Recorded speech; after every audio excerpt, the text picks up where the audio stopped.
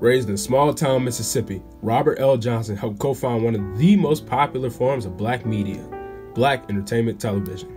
Johnson, a Princeton graduate, began working in television in the 70s before launching BET in the 80s. BET became the first cable television network aimed at African-American audiences. Robert sold BET to media giant Viacom in 2001 for a reported $3 billion, a deal that made him the first black American billionaire. Robert Johnson, one of the many black heroes in media. Giving you a